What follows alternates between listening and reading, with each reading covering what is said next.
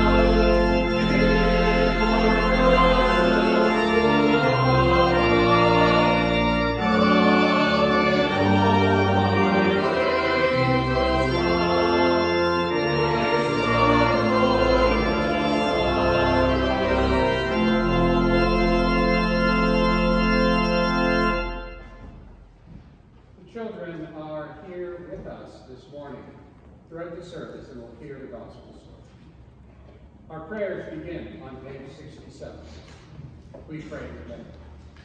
Almighty God, unto whom all hearts are all desires known, and from whom no secrets are hid, cleanse the thoughts of our hearts by the inspiration of the Holy Spirit, that we may perfectly love thee, and worthily magnify thy holy name. Through Christ our Lord. Amen. Our Lord Jesus Christ said, Hear, O Israel, the Lord your God is one Lord. And thou shalt love the Lord thy God with all thy heart, with all thy soul, with all thy mind, with all thy strength. This is the first and great commandment. And the second is like unto it, thou shalt love thy neighbor as thyself. On these two commandments hang all the law and the prophets. Lord, have mercy upon us, and grant the peace of God in our hearts.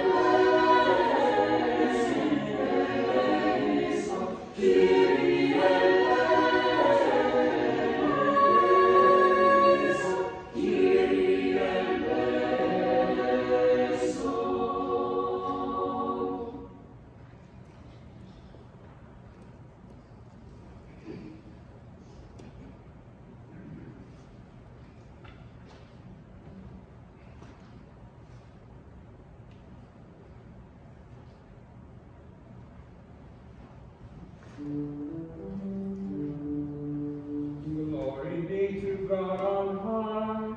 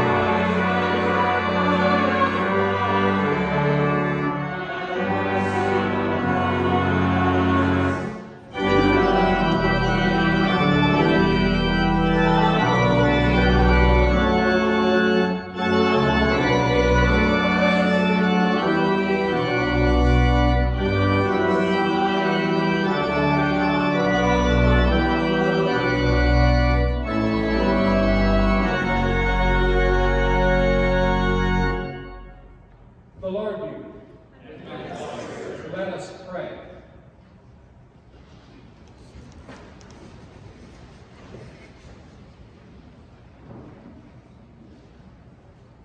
O most merciful Father, we humbly thank Thee for all Thy gifts so freely bestowed upon us, for life and health and safety, for power to work and leisure to rest, for all that is beautiful in creation and in our lives. But above all, we thank Thee for our spiritual mercies in Christ Jesus our Lord, who with Thee and the Holy Spirit liveth and reigneth one God, world without end. Amen. Amen. Please remain seated for the word.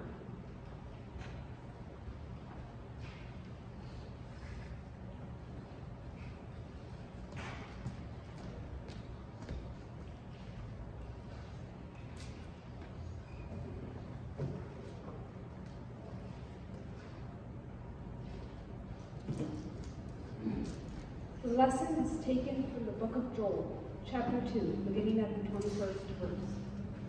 Do not fear, O soil.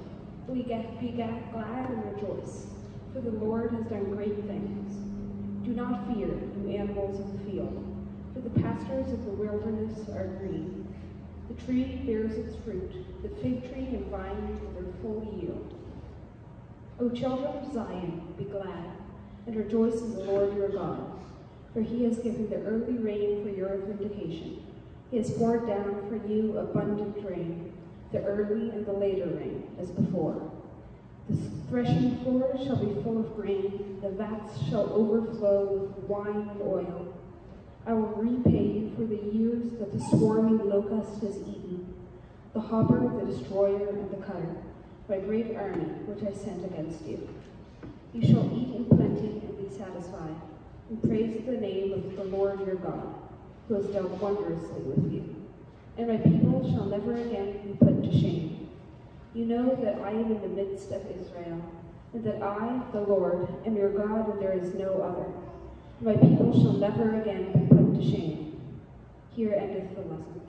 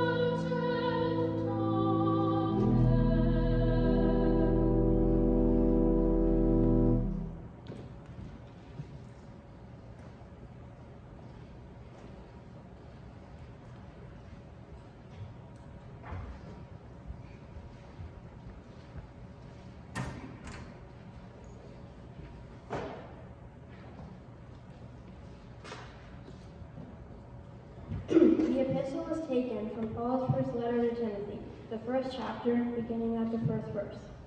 Paul, an apostle of Christ Jesus, by the command of God our Savior and of Christ Jesus our hope. To Timothy, my loyal child in the faith. Grace, mercy, and peace from God the Father and Christ Jesus our Lord. I urge you, as I did when I was on my way to Macedonia, to remain in Ephesus, so that you may instruct certain people not to teach any different doctrine, and not to occupy themselves with myths and endless genealogies that promote speculations rather than the divine training that is known by faith. But the aim of such instruction is love that comes from a pure heart, a good conscience, and a sincere faith. Some people have deviated from these and turned to meaningless talk, desiring to be teachers of the law without understanding either what they are saying or the things about which they make assertions. Here endeth the epistle.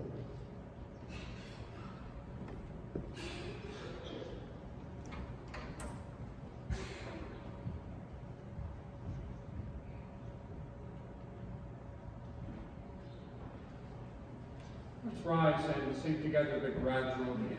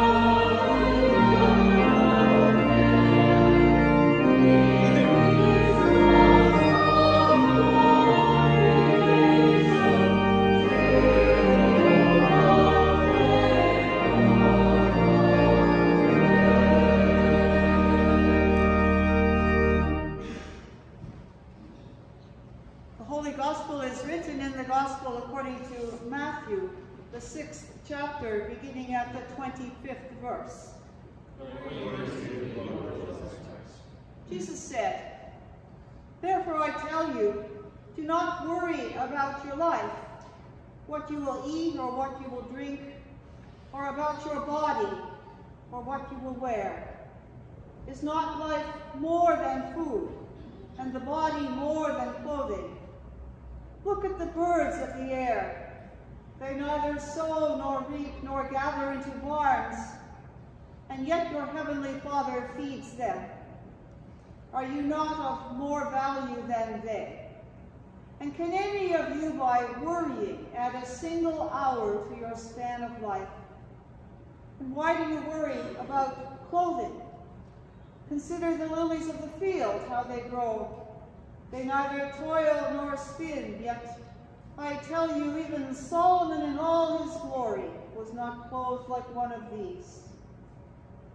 But if God so clothes the grass of the field, which is alive today and tomorrow is thrown into the oven, will he not much more clothe you, you of little faith? Therefore, do not worry, saying, what will we eat, or what will we drink, or what will we wear? For it is the Gentiles who strive for all these things, and indeed your heavenly Father knows that you need all these things. But strive first for the kingdom of God and his righteousness, and all these things will be given to you as well. The Gospel of Christ. Praise be to you, Christ.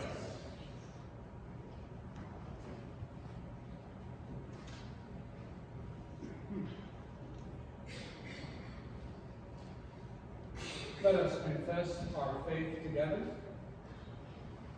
I believe in one God, Almighty, maker of heaven and earth, and all things visible and invisible, and in the Lord Jesus Christ, the only begotten Son of God, begotten of the Father before all worlds, God from God, light of light, very God and very God, begotten, not made, even in one substance with the Father, through whom all things were made, who for us and for our salvation came down from heaven, and was incarnate by the Holy Ghost of the Virgin Mary, and was made man, and was crucified also for us under Pontius Pilate.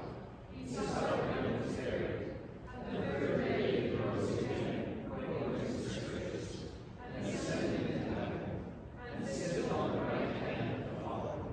And he shall come again with glory to judge both the living and the dead, whose kingdom shall have no end.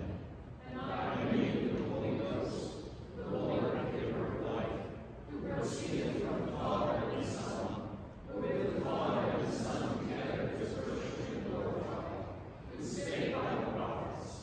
And I believe in one holy Catholic apostolic church. I acknowledge the baptism for the remission of sins, and the resurrection of the dead, and the life of the world to come. Amen.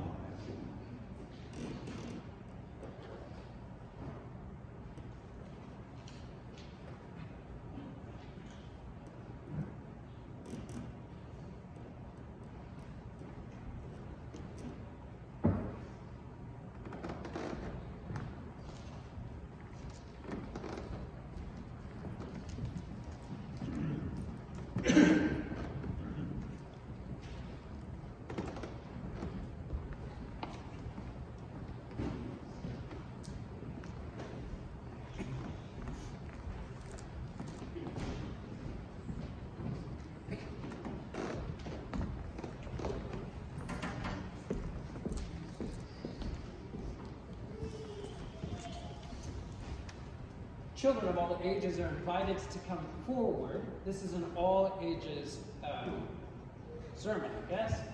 And I have show and tell. So if you want to see Snedden's, drivers, anybody else is welcome to come forward. There's lots of them up front. Please have a seat.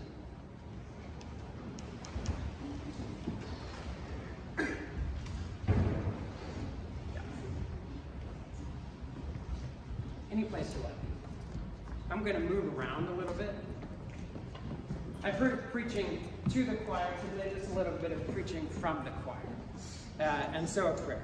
Lord, may the words of my mouth and may the meditations of our hearts be acceptable in your sight, our rock and our redeemer. Amen. Amen.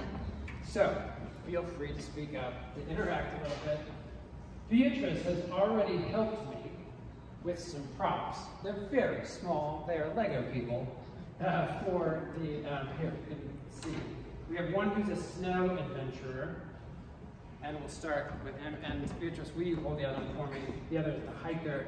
These are two true stories of adventures, and I want to start with these stories by sending these little Lego people on adventures.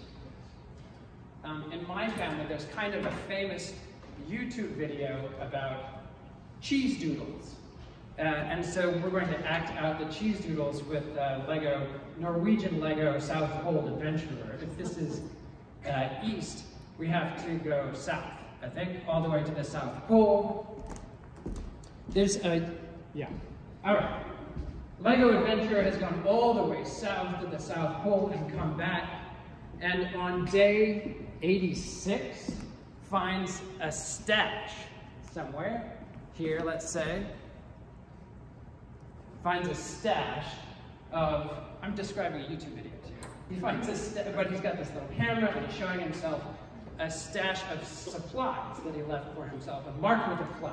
So he's come back, he's digging out of the snow and saying, in Norwegian, what will I find? You can only tell by the subtitles. What will I find? Oh, and he finds his box, zinc, ointment, another pump, some other supplies, a strap, and then all of a sudden, ha! He laughs. Cheese doodles! He holds it up. Cheese doodles! And he begins, I have a picture. Focus.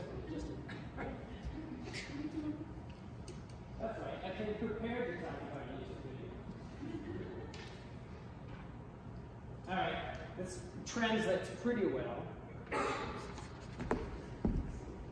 You can see little Lego man is a real man, and it translates pretty well. Ha ha ha ha! Hey, holding up a bag of snacks that he found. Why? On day 86 of a South Pole expedition, would somebody say, cheese doodles, a double pack of cheese doodles, and then fall in the snow in laughter. Why? The video ends with him, throwing himself back in the snow. There's nobody around. He holds the camera up. He's in the South Pole. There's nobody there. Hallelujah! Cheese doodles! Why? Any ideas? It's just sheer joy. Beatrice, why? Because he's hungry? But he has food. He's hungry for cheese doodles. He's hungry for cheese doodles. All right, that's story one. There's just sheer joy at the discovery of, I suppose almost 3 months into a polar expedition. Cheese doodles are great. This other story is about my dad, who, what was he? He was 60 years old, and things fell apart, and so he went on a walk. A very long walk. He walked from Mexico to Canada, Pacific Crest Trail. And he was in the Sierra Nevada mountains. And when you do this, I'm just illustrating with a little hiking again. You go to the bottom, you go on the crest, so you go all the way up, and all the way up, and down. And it's terrible. In the section that he's in, there's like 47,000 vertical feet of climbing, all the way down and back up. And he was trying to get to, let's say, the Royal Peak, down and up, and right about here, he turned his ankle. It wasn't really bad, but he decided he would take the day off. So he stayed right here, and he ate the rest of his food. And then he went down, and he knew that this is a near pass in the Sierra Nevadas. He went down, and then he had to climb back up, and right about here, he was wishing he hadn't eaten all of it. Okay? He knew he could get out to get a resupply. His head was down. He's in a huge mountain range. Here's little man. And he finds in the ground this. What is this? Can you tell what this is? Do you know what it is? It's a candy wrapper. He's in the part where tourists come, thankfully, a little bit, really hardy tourists. And he finds one of these, a Cliff Bar. That's it, like 250 calories. Hallelujah! I asked my dad this week, were you like the cheese doodles guy? And he said, no, I don't think so. I just said, ha! Right? He said, but I took a picture, he said. Here's a picture of the upside down wrapper, brown as the dirt. Here's a picture of him holding it, a Cliff Bar. He thought it was an apple, but it was oatmeal raisin walnut, apparently. And then he sent me one more picture of the sunset. Hallelujah. Right? All right. What are these stories about? Here's a Cliff Bar, right? These are days when you're burning 6,000 calories a day, but just this little bite. Hallelujah. So, I want to think a little bit about the gospel stories. Too many pages now. Just very briefly. Asher read for us Joel 2. There's some really astonishing things where the prophet says, do not be afraid, dirt. Soil, rejoice and be glad. Don't fear, animals of the field. The trees are bearing their fruit. And children of Zion, be glad, rejoice, because you've suffered, but you are being fed. What was the phrase? You shall know that I am in the midst of Israel, and I, the Lord, am your God. There's no other God. Basically I want to ask this question. How do we learn to say hallelujah? Like Norwegian cheese doodles guy. Like a hiker on a long hike finding a Cliff Bar that just by chance fell out of somebody's pack. Catherine sang the psalm for us. When you restored the fortunes of Zion, we were like those who dreamed. Our mouth was filled with laughter, hi Catherine, and our tongue with shouts of joy. But I don't know if you noticed this, Catherine's psalm was in a minor key. It's sort of a sad psalm, praying for restoration again, but also confessing, you have fed us when we were hungry. How do we learn to say hallelujah? There's a clue in the gospel which tells us about the things that we seek. Famous passage. Why do you seek for food? Why do you ask, what will I eat? What will I wear? The Lord knows you need these things, but seek what instead? Seek first the kingdom of heaven, and all these other things will be added. We can think of Jesus the adventurer, if you like. Hebrews calls Jesus the captain of our salvation. Timothy said, Paul to Timothy, there's one God and one mediator, one person who goes in between, goes on adventures that we cannot go on. I don't think I'll probably ever go to the South Pole, but in theory I could. I cannot go to the gates of hell and knock them down. So Jesus is at the right hand of the Father, goes to the cross, comes and gives us snacks, if you like, that we need very much. So here's a Cliff Bar for you in the form of bread and wine. Think on the things that you eat and think of them as gifts from God. Amen. Amen. Hallelujah.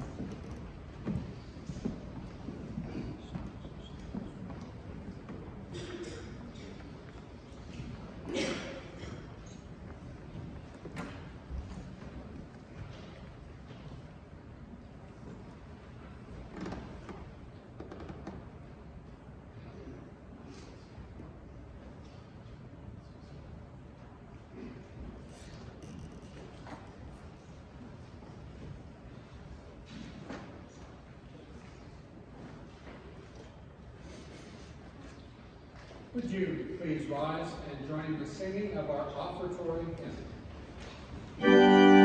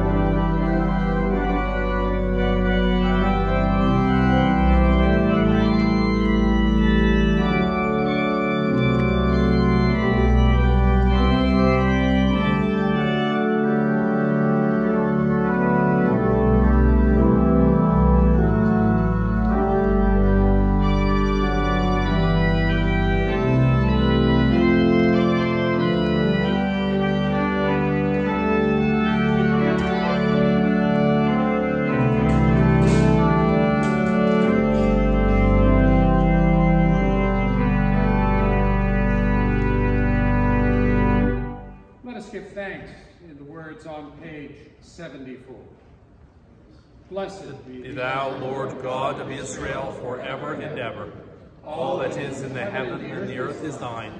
All things come of thee, and of thine own have we given thee.